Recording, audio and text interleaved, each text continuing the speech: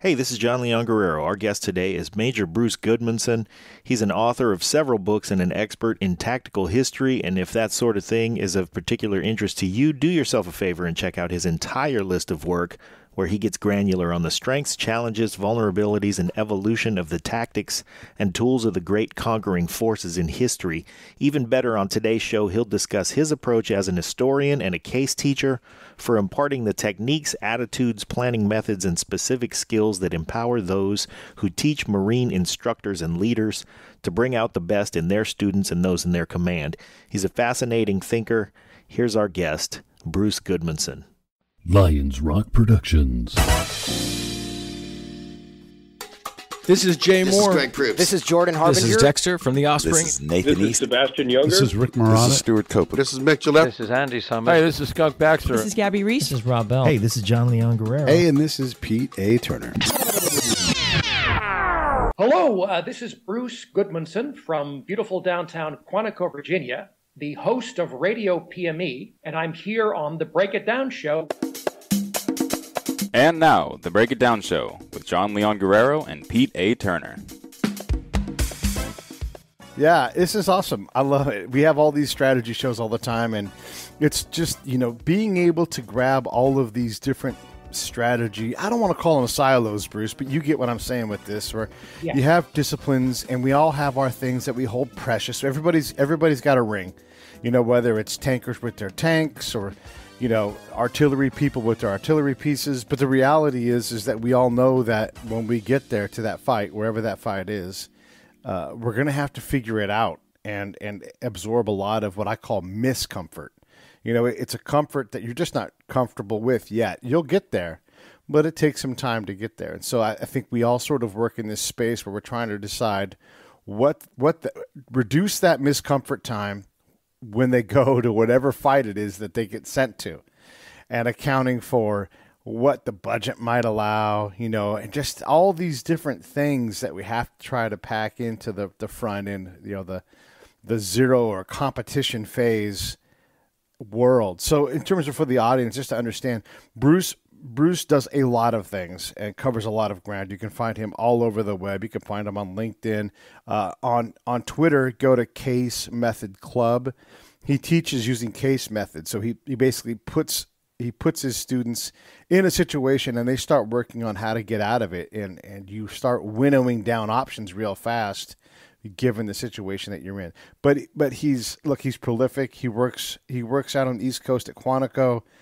You have your podcast, which I was listening to the episode with you and Don Vandergriff, who's been on the show before. So you do a lot of things for a lot of people in a lot of different ways. Let's just get started.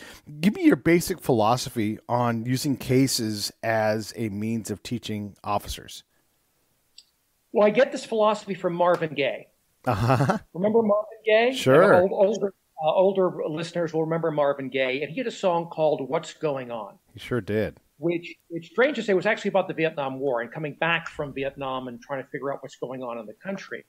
But that tagline in the song, "What's Going On," the title line, really is the fundamental question that every military person has got to answer all the time. What's really going on here? If I want to get fancy, I can quote Ferdinand Foch in French. Ferdinand Foch, he had the question, "De quoi s'agit-il?" which is French for "What's going on?" What's going on? Yeah. What's going on? So what's really going on? Before the show, we were chatting about the ground truth. Yes. It's the same idea. There's an external reality here, and every military person has got to figure that out. And figure that out in real time. Yeah. John Boyd would call this observation and orientation. Okay. Right now, the Marine Corps is struggling with the idea of learning and trying to create a doctrine that captures this phenomenon, this essence of how do you learn from the environment? How do you learn from the enemy? It's not the idea that someone's going to figure it out for you. Right. Rather, everybody has to figure this out for themselves. So the question is, how do we empower people to do this? Okay. Let me stop you right there, and let's just start breaking this part of this process down, because, you talk about observing and orienting, and that's the first two letters of the OODA loop. That's also a John Boyd thing, and we're not going to get all OODA loopy here, but one of the things that I challenge the Boyd folks with, and I totally dig what John Boyd does, and I'm not against any Boydian people, but culture is underaccounted for. It's just something that we do and like check it off the box. Check. Right. But from being on the ground and watching, we literally have zero ability to adapt to or channel culture to our benefit, and for sure not to our partner's benefit. So that affects and dramatically changes your ability to orient properly. And then one of the things you discuss in your stuff, and diving into the deep end here, is the Socratic conversations, where you orient towards something. And if there are multiple spherical orientation possibilities and you have a singular one, Pete would submit you're losing at this point. So I know you have an idea on this and how we help officers get to a different observational point to go, wow, what I thought I knew about this situation is completely false, and I've got to act differently in some way. Yes, no, culture is very important, and it's important on a couple of levels. First of all, we have to understand our own culture, right? Which is a lens through which we see things. And the broader that lens, or the more lenses we have, the better we are able to see things. Imagine going to the eye doctor. And you know that thing the eye doctor does with, does this lens look better? Does this lens look better? That great big machine they put on your eyes, and they keep putting in the different glass lenses. Each one of those lenses is culture. Right. It's your own culture. It's the culture of the people you're working with, the culture of your allies, the culture of the different arms you're working with. Artillery has a different culture from the infantry. Marines have a different culture from the army. Our coalition partners, our allies, will have a different culture. Our enemies will have different cultures. Different units will have different cultures. So you've got all these lenses, and you want to get the clearest picture possible. So the more lenses you can put into that thing on your nose, the better off you are. And I think this is why I'm such a big fan of a lot of the things I'm pushing, but a big one is the case method, which is the use of what I call decision forcing cases. These are exercises that are based upon a real event. That's the key. That's the first key. Yeah. The second thing is they look at the real event from the point of view of a particular person, not an abstraction, but an actual person. It's not Napoleonic warfare. It is Napoleon. You are Napoleon I, Emperor of the French. It is 1 January 1814. Here's your situation. And then we ask Marvin Gaye's question. Yeah. What's going on? Or if you want to be fancy, and since Napoleon spoke French, albeit with a funny accent, we say, de quoi s'agit-il? What's really going on here? And then we ask, what are you going to do? Right. What's your plan? What now, Lieutenant, to borrow a title from a training film from World War II? What do you do? What's your plan? Let me jump in then. Let me give you the standard military officer answer from Napoleon himself. Audacity, audacity, audacity. Always audacity. Yeah. Yes, right. And there's enormous value in that. Right. And a big part, the way this supports audacity, by having these exercises where you're not thinking about what's the right answer or what's the school solution. Yeah. Instead, you're thinking about, what do I do now? If you do that over and over and over again, you create a bias for action. That's a phrase coined by the late Russell Stolfi. Yeah.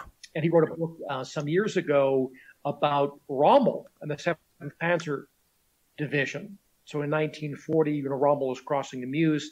And he looked through his radio traffic and talked about his bias for action. Well, the case method, the use of decision-forcing cases, fosters that bias for action because you're always thinking, what next? What am I going to do? What's going on? What do I do? What's going on? What do I do? That's a dangerous path. I mean, you can, I think, you know, as someone who's a spy, if I understand that about someone's training, I'm going to find a way to exploit that. And I'll give you an example of something that might look like that. I worked for a unit in Iraq, and they would go and they would beat the shit out of the side of this river trying to find anything that was buried in there. And they always found a weapons cache. And they would come back with 2 or 3 old rusty mortars, you know, maybe a bag full of guns. And it was, you know, declared as a big victory. Weapons cache cleared. And yes, absolutely, you're clearing weapons caches and taking things off the field. What we never caught were the people putting the caches there. And we never, you know, and this is a through way, but it was exceptionally distracting for this unit. We spent a lot of time talking about very small wins. And it's like, yeah, this is perfect. I would love to, and I thought about this, like I would love to create that kind of a distraction for this massive military thing where like I would just purposely take things that are junk to me, but look like valuable to the American army and tie them up because there's a 70-year-old mortar shell in the side of a river. And I would just pay kids to go take those things down there and dump them in and then just do everything else like a magician, sleight of hand, right around the Americans as they sat obsessing about this 70-year-old mortar shell. Well, and then so there what you've got is a case. Right? Yeah. So you've got Pete Turner, you're in Iraq, there's a time and a place. So it's not just Iraq, it's a place in Iraq, it's a particular day. And your unit keeps finding this old gear. Yeah. This old equipment. And you're thinking, okay, what's going on What's here? going on? Yeah. What's really going on here? Is somebody trying to play us? Is somebody trying to just keep us busy? Are they setting us up for a big trap in the future? At one point, are they trying to set up this pattern whereby we get in the habit of finding this gear, taking it back to our superiors. You take the photographs, send those up the chain of command. The chain of command is happy because they've got success. Right. But at some point, will this turn into an ambush? Or are they simply trying to keep us busy while they do something else? Yeah. We, as a unit, we were not asking these questions out loud. So why weren't you asking those questions? Well, you know, honestly, for me, that wasn't my job, right? My job was to sit back and report on a very specific thing. I was at best, a secondary, if not tertiary member of the staff, where I was mostly there to shut up and say my words during my 30 seconds part of the brief. But it didn't change the reality of what I saw as a whole unit, you know? So, yeah, I mean, how do you, because if I speak up, well, you know how this works. If I speak up in that room and that's not how this unit played ball, then I'm not going to be in that room anymore. Likely on a plane going home because I'm a problem or whatever, you know? So that's actually a very unhealthy situation. Right. Because if you've got a unit where people aren't asking that question all the time, they're doing something other than engaging their environment. They're not engaging the enemy, if there is an enemy. Right. Because you may be dealing with a frenemy. Right. Right. Somebody who doesn't want to fight you. He's got his own agenda. And I think we've been involved in places where the real fight happens after we leave. Yeah. A lot of people are saying, okay, the Americans are here. Americans eventually go home. Everybody knows this. Everybody knows our history. We're eventually going to go home. So how do I play this game to set myself up for the real war that happens after the Americans leave? I want to accumulate power. I want to accumulate prestige. So yeah, maybe if I basically do a goodwill run for the Americans every week or so, I can keep them off my back. I can do what I want in terms of recruiting, of amassing money, amassing followers. I can just I can clean out my warehouse. Right. So to make sure that all my mortar ammunition is good and fresh. All these things I can do so that when the real war happens, I'm ready for it. Right.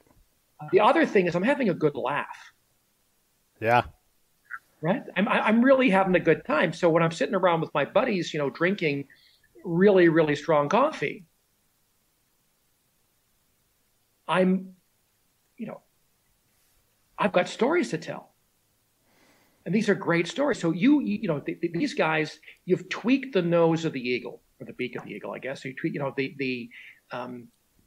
this elephant has come through your neighborhood, right, and you made the elephant dance.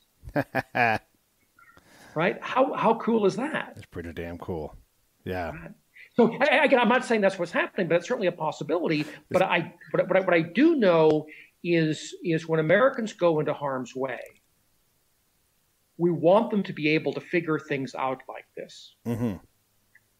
And the start of that is asking the question of what's really going on. Right. So this is very much the opposite of what I call the doctrinaire idea of employment.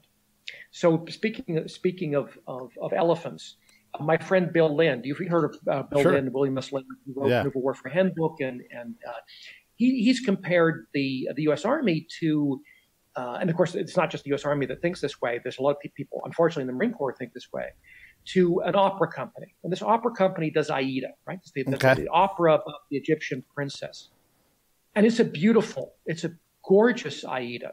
They've got the chorus, with spears down. They've got papier mache pyramids. They've got the people who can sing the princess and the other. They've got it down. They even have elephants. Right? This is a really, really first-class, world-class production of Aida. The trouble is, warfare is evening at the Improv. Yeah.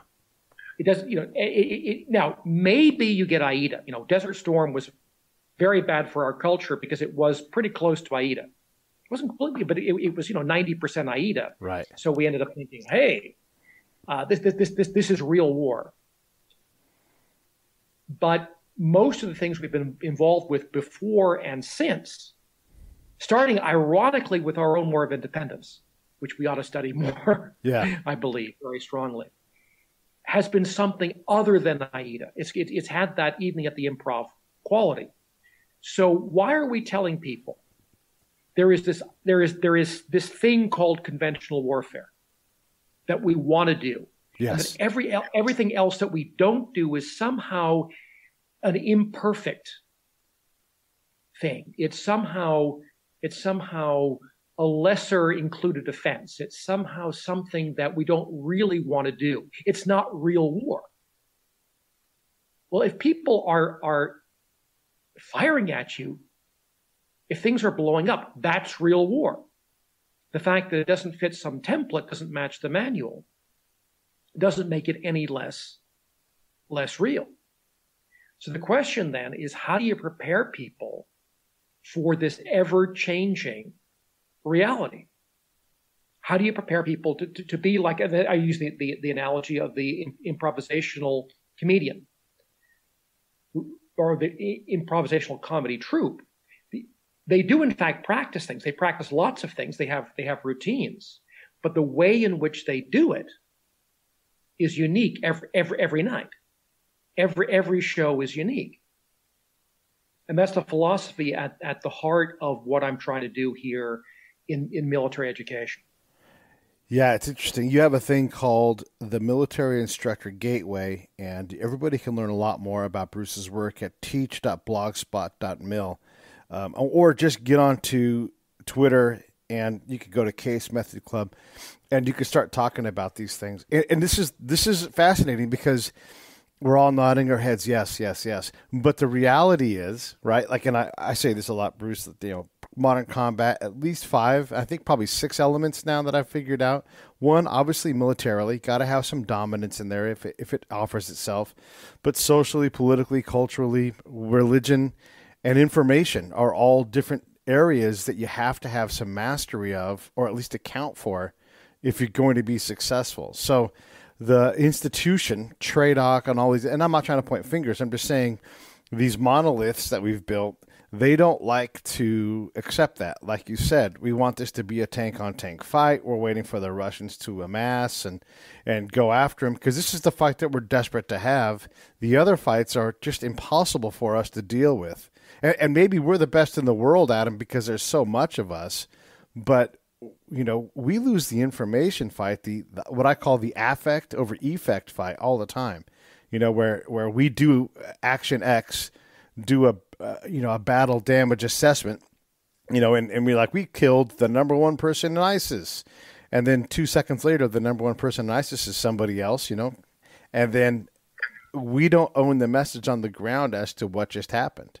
And I would see this all the time in my work. I would go out and find out what's going on, and it was often dramatically different than what I would see projected on the wall in a PowerPoint. Oh, very much so. No, I think a lot of what we do is what the French call professional deformation. And it's a pun in French, but the French use the term formation to talk about professional training and education. So it's not, you know, and a lot of that is not just, you're not forming people, you're deforming people. You're limiting their perspective. You're depriving them of common sense. And if you're preparing people for a necessarily uncertain future, right? What's the one thing we know about the future? It's what we don't know. Yeah. We don't know, right? The future is unpredictable. So knowing this definitive characteristic of the future is unpredictable. How do we prepare people to deal with that? Particularly since we're a world empire. And we can have a very good discussion about whether that's a good thing or not, whether we want to have that role. But as long as we have that role, we can be sent anywhere in the world.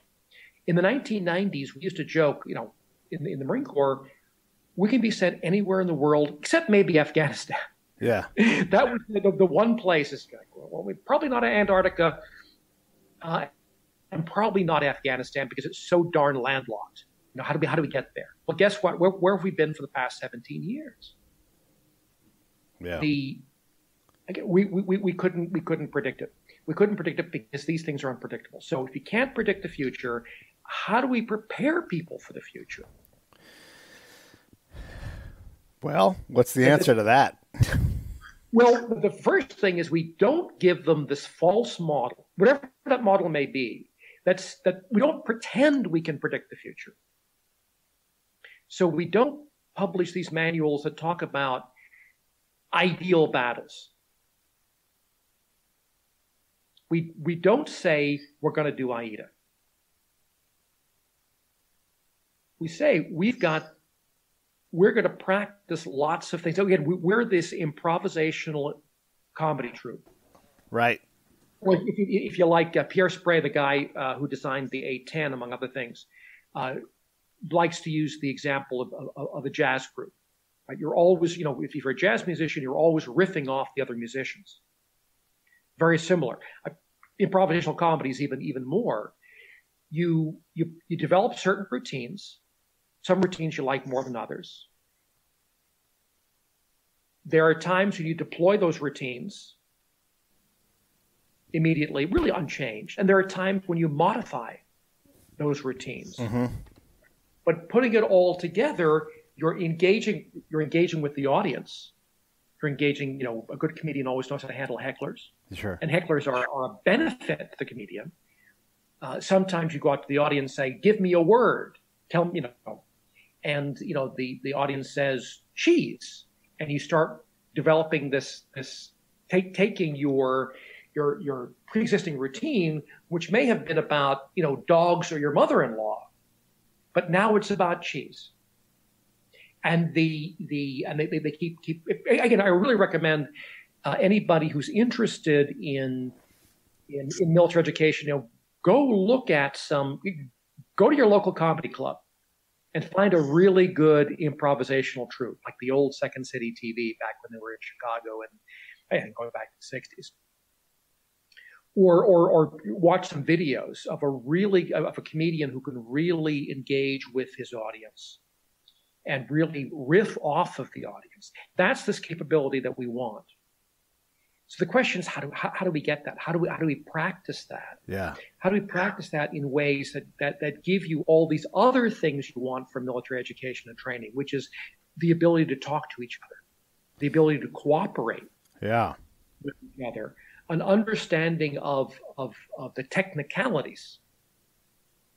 So you have to know how far your weapon can shoot, what its effects will be, its physical effects. Because, of course, you also will have the psychological and tactical effects, and the most important effect is the effect it has on what you're trying to do. So that's what I'm wrestling with. That's what I'm looking for. That's what I'm searching for. And the best thing I have found so far, it's not the only thing. There are lots of techniques out there. But the technique I like the best is this thing I call the decision forcing case. I actually borrowed that term from the Harvard Business School. And they use it for something that's a little bit different, that involves usually a lot more in the way of formal analysis. There's usually a lot of numbers because, of course, they're in business, and business is about money. So you have to do some calculations. I hear what you're saying, and I understand it, and often do something similar to that, like in the lab, actually on the ground, where you have infantry soldiers, and it's here's what inevitably happens, because I've gotten good at this, right? So I go and I work with the battalion. I go see the commander, and I speak commander. So basically I say, here's my bona fides. I know how to do this. You're going to put me under a captain. I'll end up talking directly to you with open access to you whenever you want. It's going to take you 3 weeks to get what I do and 3 months to realize it's invaluable. And you'll look at me and you'll say, hey, Pete, you're the best person at this that I've ever seen. You're a huge force multiplier. And you don't have to say it, because we've already had the conversation now. But all I'm asking for is a couple of rides here and there, and some chow and a place to sleep. And the commander basically is like, yeah, if you're going to deliver all that, go ahead. And then 3 months later, you know what happens? I'm standing in front of the guy, and he's like, holy shit, Pete, I can't believe all this. Because I give them the what's going on. That's what they lack desperately. And they have the ability to adapt. What they lack is that external force, that external credible force. I can be honest to everybody out there. It might suck. I might be the bearer of bad news a lot, but if you take it in a different way, if you reorient that, and you say, this is reality. Pete brings reality, and we have to adapt to this alternate reality, because what I'm trying to do, Bruce, is I'm trying to take what the Afghans are doing in this case, and understand it enough that I can translate it into the staff room so they can stop making big assumptions, because that's all they can do. They're not on the ground, right? And yes, once, as an agent of that, I'll take an entire brigade and I will turn that big cruise ship towards a different direction, by just talking to the commander and creating influence with them and saying, these things are unaccounted for. These are the results that you're getting. And they're like, stop everything, full stop, turn the rudder. We're going left, not right anymore, So it does seem like an external agent of some kind that can be honest, that understands the commander. I can break down the commander's mission, in 3 or 4 sentences. But that's a rare thing. It is a very rare thing. And it's a rare thing because I think so much of what we do in education and training is we're creating these formal structures that we tell people, take the structure and superimpose it upon the reality. Right. As opposed to asking the very basic question, first of all, what's the reality? With the full realization that you often don't know what's going on until you engage it. And here we go back to the bias for action. Yeah. That there is a radical empiricism here. Every situation is unique. How do you find out about the unique situation? You've got to engage it. So you start off with one theory. In the case of it, it's called the theory of the case. Here's what we think is going on. Then you start doing things that engage it. As Napoleon would say, first I get involved and then I see. Je m'engage et puis on voit, right? Uh-huh. Puis je, right? I get myself involved and then I see. So there is a discovery process that's about action. But let me push back on this a little bit, because This episode of the Break It Down Show is brought to you by Lions Rock Productions. that's us. We publish, evaluate, and develop podcasts just like this one, consult others to build their own, and create associated content and content marketing strategies. So if you're launching or expanding your social media presence, your business, or your personal brand, or if you just want to take your media presence to the next level, Reach out to us on Twitter at P. Turner, or at JohnLG69. at the Break It Down Show. There's 1,000 ways to get a hold of us. Now enjoy the show. But let me push back on this a little bit, because if at the time General Mattis shows up, he can't see anything. It's impossible. He's got too much influence. The second he steps into the ground, reality changes around him. He has to have. Oh, very much. Yes. Oh, yes. Right. And this is also why you either use the Boyd analogy of the Boyd vision of the OODA loop. Right. You're just like you've got the two fighter pilots in the sky. They're dogfighting, whether it's over France in 1916 or over Korea in 1951. That everything you do changes that reality, and that ability to orient, to figure out what's going on, or to observe, to see things, to take in information. The faster you can do that, the greater the advantage you have, all other things being equal. And it's the same thing with the case method. You're always asking yourself, what's going on here? Yeah. Yes, I'm not a distant observer. I'm part of this system.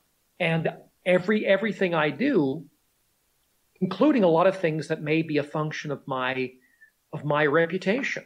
If I'm fighting against General Patton or Tiger Jack, Shirley Wood, or a commander like that, I'm going to be very different.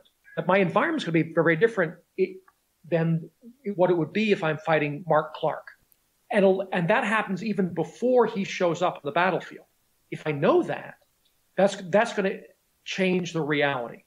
And if I'm fighting against fighting against Jim Mattis, right? I know a little bit about his reputation. I know a little bit about his personality. I know he's going to want to do some bold things, and maybe I want to set a trap that exploits that. And but it's highly individual. It's highly peculiar. It is a wicked problem, not in the New England sense of wicked, but in Right. or the moral sense, but in the sense of a unique problem that requires a unique solution. It's all custom tailoring.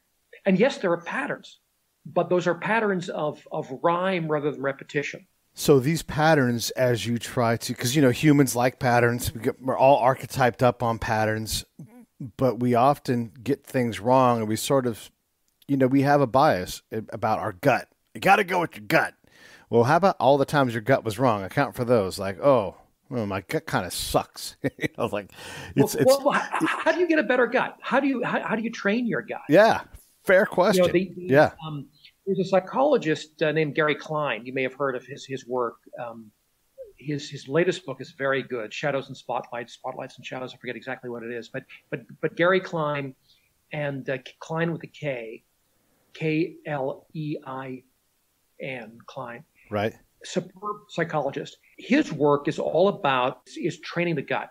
It's the whole idea of how do you constantly compare your instincts Right. with your rational mind. You're using your rational mind to figure out the world, and that informs your instincts. And you go through various exercises that you're constantly training your instinct to be better at, again, answering this question of what's going on.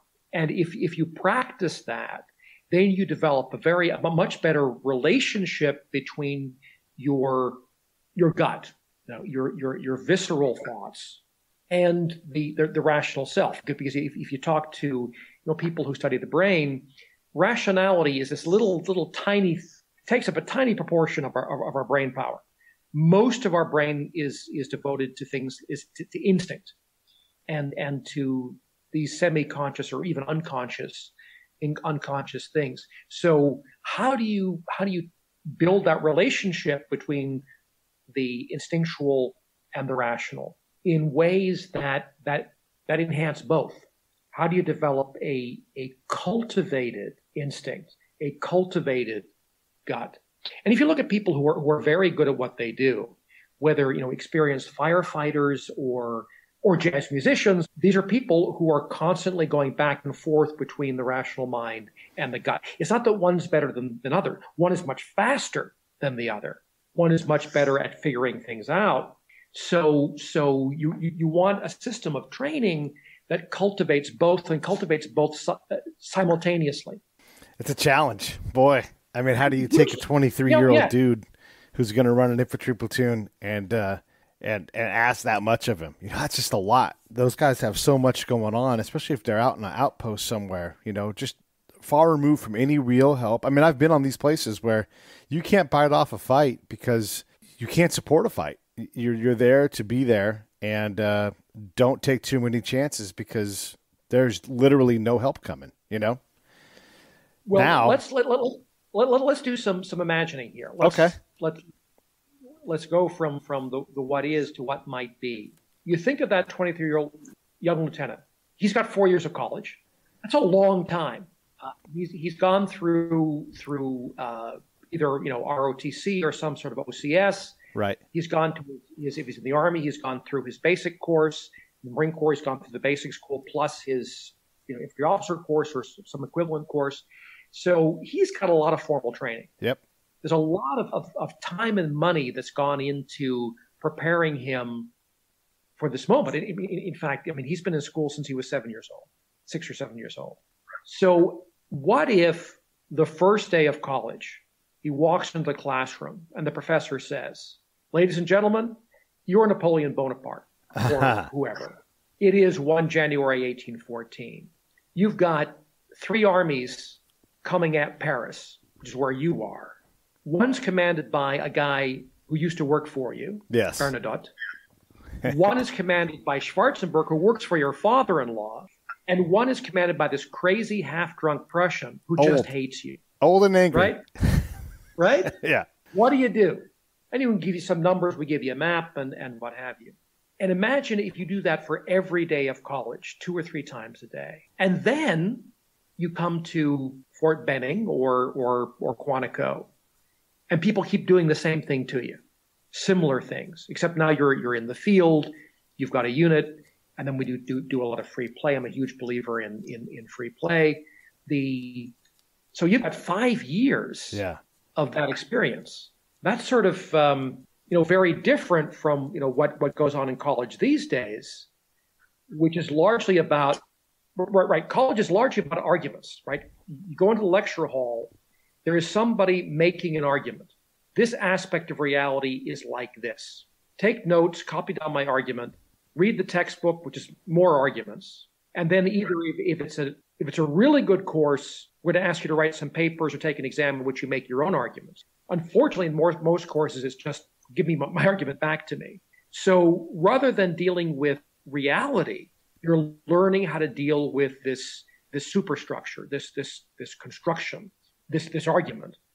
Then you go to, again, Fort Benning or Quantico, and much of what you're taught, not entirely, because I haven't been to Fort Benning lately, but right. I know some folks want to go doing some good things there.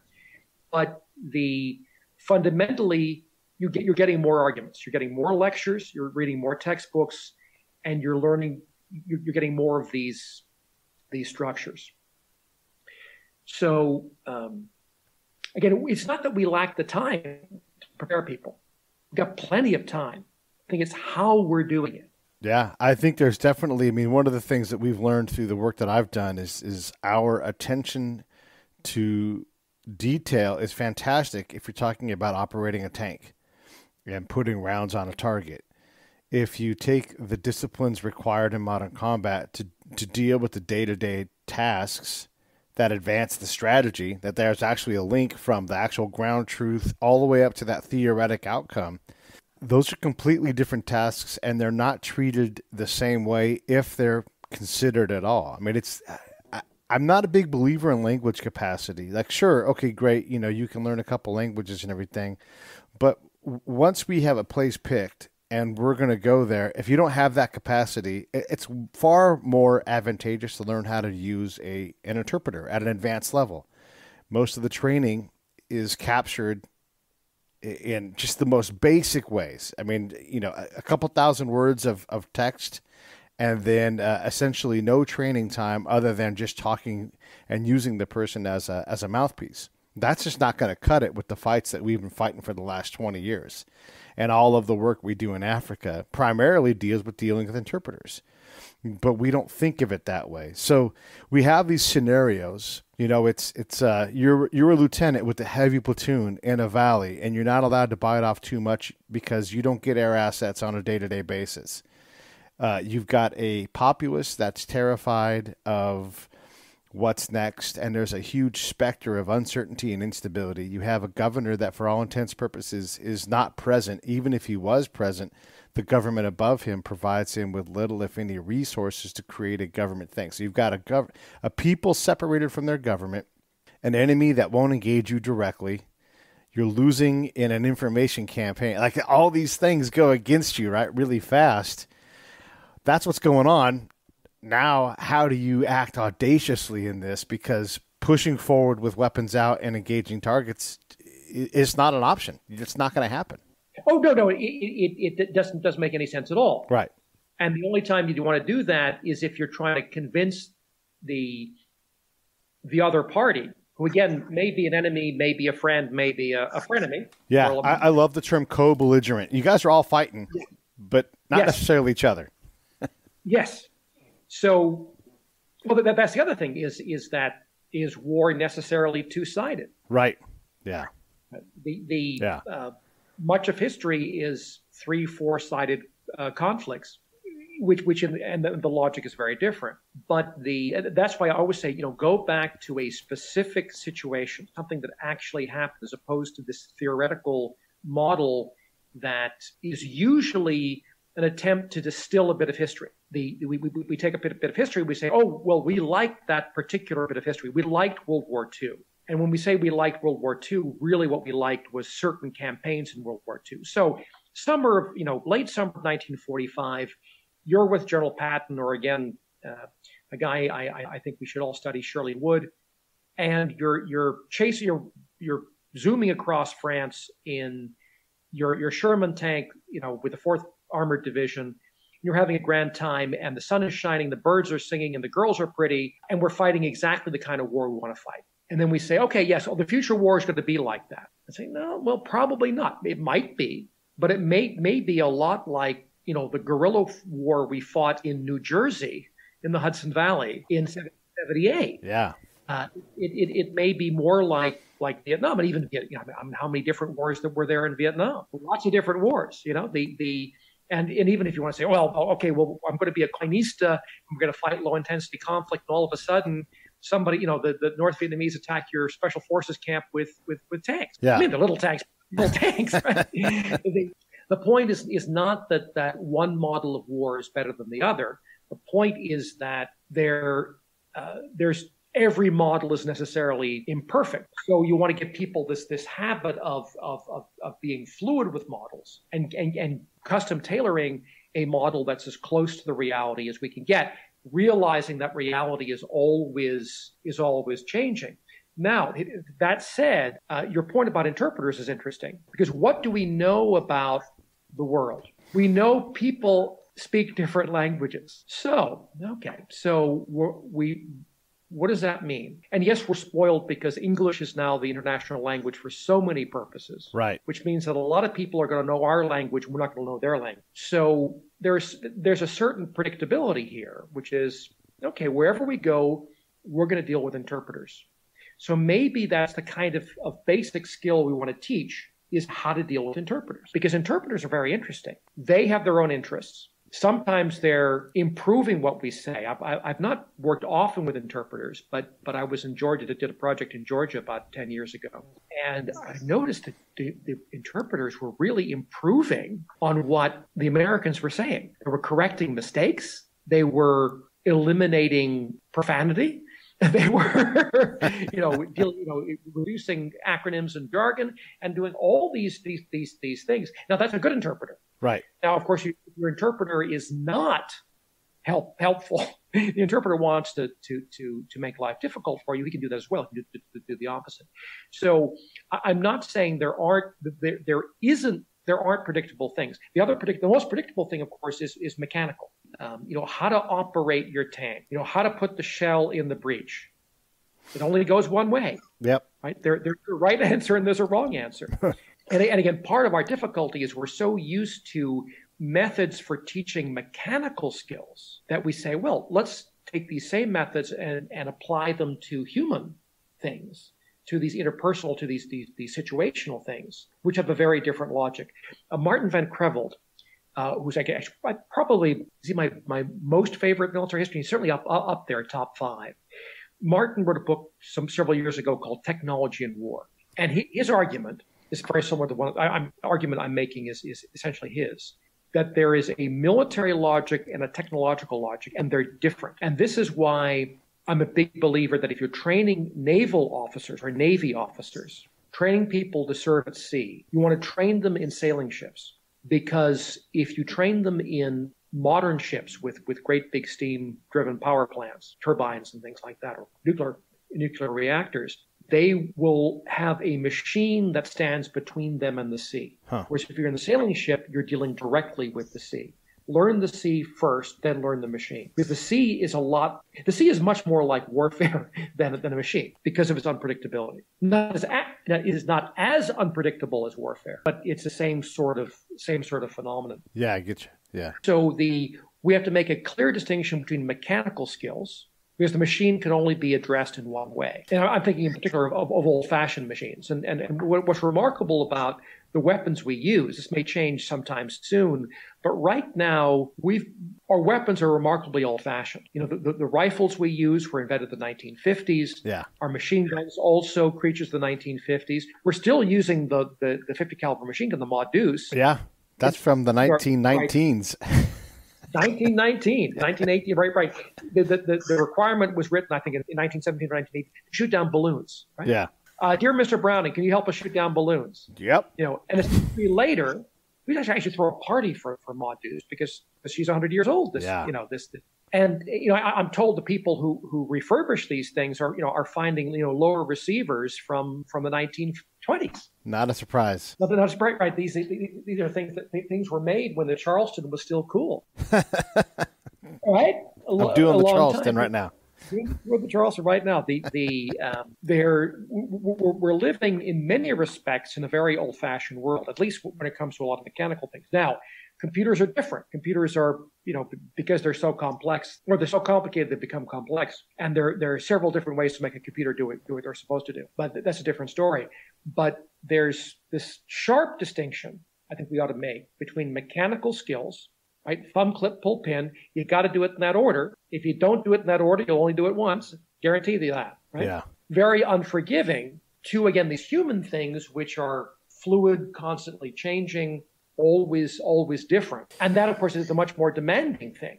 You can practice the mechanical things. You can turn those into a drill, and probably ought to, because you want these things to be instinctive when people are under extreme stress. But the other bit requires a very different set of attitudes and skills and knowledge. We're coming up on the end of our hour here, so I really am going to run out of time with you. But I wanted to get some idea on how you think of the concept of affect over effect. You talked about coindonistas, and they're big on, the hearts and minds. But the problem with that, and I've not heard a lot of studied thought on it, is that, yeah, that's great, hearts and minds, but really what the Vietnamese, what the Iraqis, what the Afghans need, the leadership, the government needs the hearts and minds. So we're over here trying to build these towers and these things that make the Iraqis love us. And the reality is if we focused on not just creating capacity, the mechanical government that may or may not work well, but if we created the ability to create an affect where the people in the village respond to the stimuli of the government in a positive way, you got half a chance of building hearts and minds in the right direction. That's one of the problems with the whole counterinsurgency platform, is that at its root, we're going after the wrong win.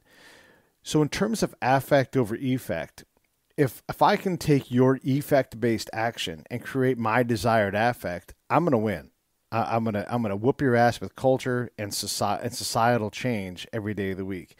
And I think this also goes to your thing about technology versus military thinking. Military is about imposition of will.